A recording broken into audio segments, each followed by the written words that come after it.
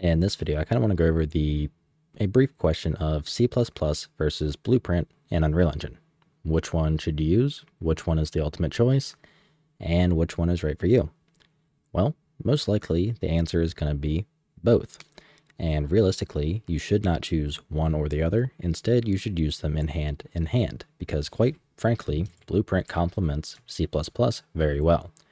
However, if you are going to be going the Blueprint route with C++ in it as well, you are going to want to have to make some decisions that you might not otherwise have to if you stuck with purely C++ or purely Blueprint. Now, you can use them both together, and quite frankly, that's what a lot of this stuff is that I'm just kind of using my plugin as a demo. For example, if I head over to my firearm, I have a lot of the logic, because this is an example piece, I have all the logic for firing and all that fun stuff done here in Blueprint. Everything's replicated, everything's good to go, and it's all done purely in Blueprint. However, you will see some functions here. For example, get muzzle projectile socket transform. This is not a native Unreal Engine function that you can call from Blueprint.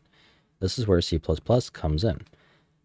So, for example, this is something that I want to be able to be called from C++ or Blueprint. So what I have here is a Blueprint functions library. All it is a bunch of static functions that I use as helpers.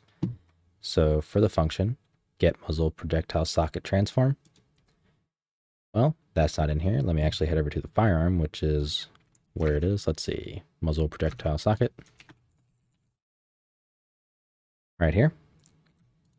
We go over to that. As you can see, here we have the function, and what it's doing is it's also making a call to my get estimated muzzle to 0 function that's over here in static. So we could ultimately call that directly as well and make use of it from there. This just simplifies it because it's specific to the projectile. So really, you want to go hand in hand, because if we look up here, the parent class is a C++ class for this firearm. We're not derived from a Blueprint class or anything like that. It is derived directly off of C++ class, which means I have access to all of these definitions that I have set right here. Now, something that makes this more useful, it gives you the option of doing it from either C++ or Blueprint. It gives you the option if you start with C++ first. If you build your class straight out of Blueprint, you are losing the ability to at least easily make use of anything from it from C++. And that's something I see an issue with some of these plugins on the marketplace.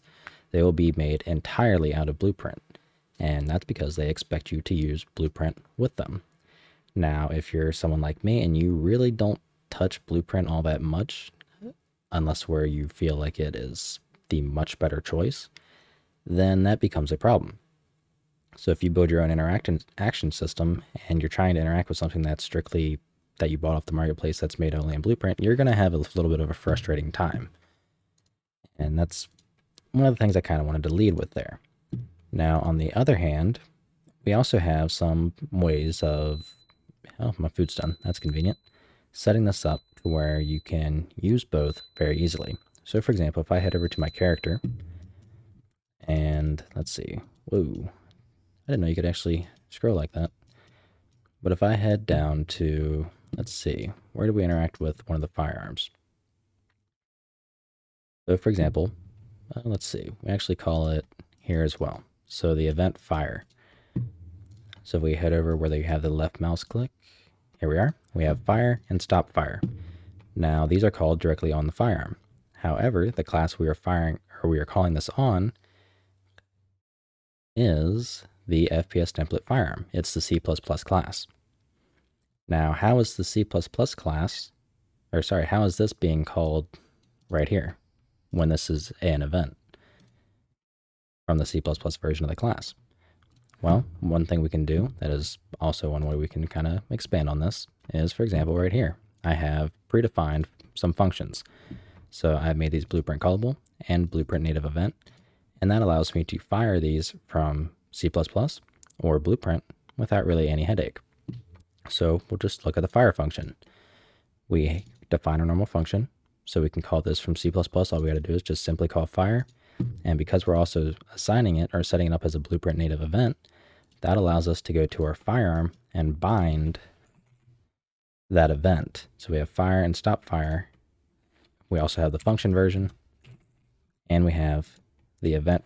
Well, this isn't the right one, but the event version right here. So that allows us to set this up in either or. So because I have set up the fire function event in Blueprint, let's say I created a C++ implementation of this. Well, we could trigger off realistically either. So that gives us the ability to either override that function in C++. So for example here, and what I mean by that is right now, the fire function spawns a projectile, all that fun stuff. So like this. As you can see, there's a projectile spawning. Now what would happen if I simply deleted that fire event? Well, if we look at the log,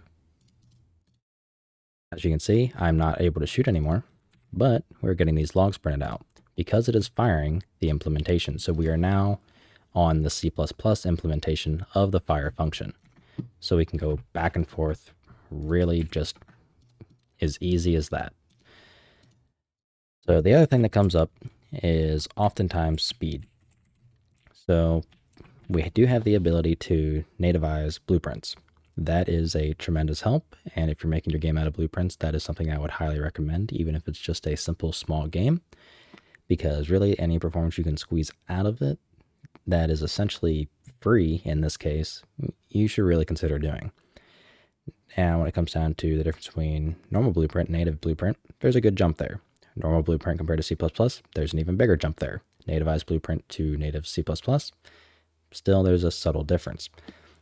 But regardless of which one you choose, if you write bad spaghetti blueprint that is just poorly optimized, it runs bad, just because you switch to C++, and if you write it equally as bad, that's not going to make up for it. You can't use C++ as a crutch for your poor programming practices. It's just, don't think of it like some sort of savior. So, oh, this game's written entirely in Blueprint, it's going to run super dirt slow. No, if the developer did their job, it should be just fine. Same thing goes with, oh, this game's written entirely in C++. It should be blazing fast and have no problem running on my hardware. Same thing, no, because I can write something that will quite frankly make your PC lock up.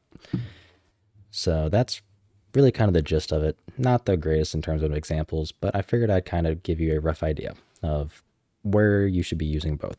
So normally, if you're like me and you commonly use C++ for most things, you're going to want to start your base classes in C++. And that kind of screws you a little bit, to some extent anyways. You can also set this up to where you have your functionality, like your implementation of some of the C++ functions inside a Blueprint, to where you can more easily interact with other Blueprint systems, such as plugins you may have purchased. So I always start with my base class in C++, because that allows me to, at least I can add the function definitions or declarations inside of C++ and call them from C++ while possibly having the definition in Blueprint, as I do and showed you with the example here for firing. So hopefully that clears it up a little bit. I'm not sure how well I explained any of this, but regardless, it's late, I'm hungry, so I'll see you in the next video.